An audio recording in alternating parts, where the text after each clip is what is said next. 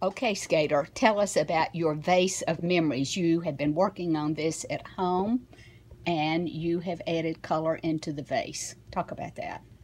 Well, I couldn't decide what color I wanted, so I had thought of maybe doing it sort of a silver color. What I was going by was gold. But I had a mixture of where I had put some blue and black, and I added a little white to it, and it came out this color. Okay. So I went ahead and put it on there and let it dry. As So, Bob Ross would say, that was a happy accident. well, happy or unhappy, depending. Okay. Okay. But I could go back and go over it, so I just let it dry, and now I can add to it, add some touches of color and change the shadow fall and all that. Okay, and I do think you're correct that the sides of your vase are not the same vase. That No. this one has a little extra poof over here. Yeah, I thought maybe I might add that back So on the other side. you can add the poof over here, or you know, whatever makes you happy.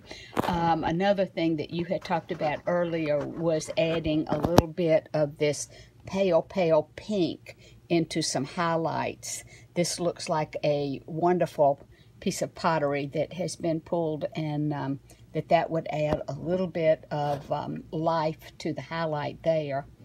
And also, as you refine the shape of your vase, that you were going to soften the edges. And sort of get the ghost off of one side of it. Yes. As they used to say on What TV. she's talking about, there's a little bit more light back here, and then we see a little bit of a dark line there. So she will merge those two into one another so that it doesn't have that cutout look. And I think even the footing on the vase is not equal, and it also needs to be softened a little.